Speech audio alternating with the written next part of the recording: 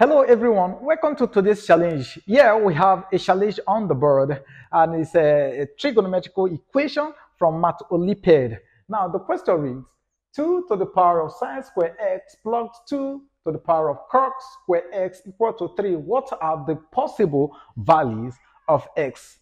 Alright, before we go into today's challenge, if you're new to this channel, this is OnlineMathsTV where we drop amazing video all the time. If you don't subscribe, do it to subscribe, and when you subscribe, turn on the bell notification button so that you get notified by the YouTube algorithm whenever we drop an amazing video, a wonderful video like the one you're about to watch here now. Because at OnlineMathsTV, we drop nice videos all the time. Now let's go into today's challenge without much waste of time. So we put down our solution. All right. Solution. Let's put down our question here. So we have 2 to the power of sine square x plus our 2 again to the power of cos square x, they're equal to 3. Now, let's take a good look at this question. Here we are having sine square x and here cos square x. Though the bases are the same, but since the exponents are different, what do? Here we're having a plus sign. So the only thing we could do here is to think of bringing out some special trigonometrical identity. Now, if you recall, we have our trigonometrical identity as we have sine square x plus cos square x. This is equal to 1. Remember this? Good. So if we succumb to this trigonometrical identity, then we can do something special to this side. From here, let's make x the subject of the formula. Sorry, sine square x. So if we make sine square x the subject of the formula, this will now give us here 1, there, minus your cos square x. Good. Let's put the whole of this into this portion here, or this position here. Okay? Now, we could as well make cos sine square x the subject of the formula also, but here I decided to make this the subject of the formula. So let's rewrite the whole of this equation, and so our equation will now becomes 2 to the power of 1 minus cos square x there plus there your 2 to the power of cos square x equal to your 3. Good. Now we now discover that we have cos square x and cos square x here now. Let's rewrite this expression we have here now, because here we have a minus sign. So we can succumb to the product rule of your indices. Okay, so we can now rewrite this as your 2 to the power of 1 times, which is multiplication, 2 into minus cos square x. All right, there plus your 2 to the power of cos square x equal to your 3. Very easy. Okay, now with what we have here now, look at what we're going to do here now. Look at this exponent, it's carrying a negative sign. So we can have to rewrite this again. Remember the law of indices, which says that if you have 1 all over your, let's take a to the power of m, this is same thing as your a to the power of minus m. Okay, by removing this minus sign, we introduce this. Or for us to introduce minus sign, we write this in this format. So we can now rewrite what we have here in this format here. So let's continue on this side of the board. So let's erase this. All right. So here we're going to have this to be 2 all over your 2 to the power of cos square x, okay, plus your 2 to the power of cos square x, then everything equal to your 3. At this point, all we need to do is to bring in another alphabet to represent our 2 to the power of your cos square x. Okay, so from here we can now say let your 2 to the power of cos square x be equal to p. So let's take p. So our equation will now becomes 2 all over your p plus your p equal to 3. So let's eliminate this p here. by multiplying through by p. So this will now give us 2 plus your p squared, then equal to your 3p. So if we rearrange, we're going to have here p squared, then minus 3p, then plus your 2 equal to 0. Okay, now if we look at this is a quadratic equation. So we can solve this by factorization method. How? Let's bring out the factors of 2, and from the factors of 2, think of two numbers that when multiplied together will give us plus 2, then their addition will give us minus 3. And you know the factors of 2 are just 1 and 2. All right, so we're going to have this to be p squared minus 2p minus p plus 2 equal to 0. We can put this in bracket and also put this in bracket. So we look at the terms that are common to each of these brackets. What are the terms that are common to here? So here we have just p. So p into p squared, we are left with p. Okay, then p into 2p, we're left with 2. So let's put this in bracket. Minus what is common here is just 1. So 1 into p will give us p. Then minus times plus will give us minus. So we now have here 2 bracket equal to 0. And if you look carefully again, what is in this bracket is same thing here. So we take this outside and one of the one in. So this now give us p minus 1 close bracket p minus 2 close bracket, all equal to 0. At this point, we can succumb to the zero product rule. We say that we equate this to 0, equate this to 0. So if we do that, we're going to have this to be p minus 1 equal to 0, or your p minus 2 equal to 0. Again, let's continue on this side of the bird. All right, so from here, our p, we can say therefore p is equal to your 1 or 2. Okay, so these are the two possible values of p from our quadratic equation here. Okay, so now that we've gotten the value of p, we don't have p in our first expression here. So we'll now recall to where we said let 2 to the power of curl square x equal to p. So that we can actually get the value for. So from here, we'll now say recur.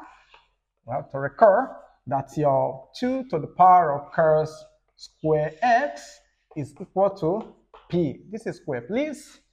Is equal to p. So we have case 1, case 2. So let's take case 1. Case 1. Under case 1, we have our p is equal to 1. So this will now give us 2 curl square x is equal to 1. So the bases are different, but here we can put 2 as a base here and raise it to power 0, because 2 to the power of 0 will give us 1. So we can now rewrite this as 2 to the power of curl square x equal to 2 to the power of 0. This leaves system, so we have curl square x is equal to 0. So if we square both sides, or if we take the square root of both sides, we're going to have curl x equal to 0. From here, we're going to have our x is equal to the at cos, okay, the cos inverse of what? 0. Very easy. So the next question we ask ourselves now is, what is the cos inverse of 0? All right, so if you push this into your calculator, this will give you 90. So we now have our x is equal to your 90 degree. So this will now give us here x in terms of your pi. This is a pi all over 2. And so if x will state more than once, we are going to have multiple values of x for here. And what will be the multiple values? It's going to give us the odd products. Okay, it's going to give us the odd products of x. Okay, so what are the odd products of x? So we're going to have our x, therefore, is equal to, I'm going to have this to be your pi, okay, all over 2. And then the odd product, this next one will give us your 3 pi all over 2. And the next one will give us a 5 pi, Okay, 5 pi all over 2 and so forth. Okay, so if you plug this into your calculator, this will give you 90 degree. This will give you 270 degree. This will give you. All right, so this is for case 1 now. So let's go to case 2. Okay, our case 2 where we have our p to be 2. So let's erase this. So have here case 2. What is our case 2? We have p is equal to 2. So we take our expression again, which is 2 to the power of cos square x equal to your 2. Now, if you check this now, you discover that the bases are the same. So this is to the power of 1. So the bases will take care of themselves. So we now have this to be cos square x equal to, we're going to have this to be your cos x equal to the square root of 1. Then we introduce our plus minus here. So we're going to have this to be cos x is equal to plus minus 1. All right. In other words, we are going to have two cases from here again. Okay. So under your case 1, so let's take here case 2 star. So let's take this as case 2 star. Case 2 star, we're going to take the positive one. So we have cos your x equal to 1. So we take the arc cos of both sides. So we're going to have this x is equal to your arc cos of positive 1. And if you punch this into your calculator, s is going to give us 0 degree. Okay, so let's continue here. All right, so let's continue here. So from here, let's see what this gives us. We're going to have our x equal to 0 degree. Again, we ask ourselves, what if x turns more than 1 or has multiple rotation? What would be the next value of our x? So from here, we can equally get x to be 90 degree, okay? If it turns round again, so if we have to write down all the possible values of s, automatically this will give us the even product of x, okay? The even product of our pi, which is going to give us here s is equals to 0, and the next one will give us pi, okay? Then the next one will give us 2 pi, and the next one will give us 4 pi, and so on and so forth. Okay, so we take the second one, which is your case 2 star star, where we have our x to be minus. So we now have this to be your cos x is equal to minus 1. So we have here your x is equal to the arc cos of your minus 1. All right, so if you punch this into your calculator, this will give you a 180 degree. So have this to be 180 degrees. So our x is equal to your pi. Okay, but here there's difference between this, because this is your negative of y, this is your positive. Here we have the even product of your pi here, right? But here we're going to have your even product minus 1 in this regard here. Okay, so if it is your even product minus 1, in other words, this the value of pi will therefore give us your s, rather value of x will give us here your pi, the first one. Then the next one will give us 3 pi. Then the next one is going to give us here 5 pi, and that.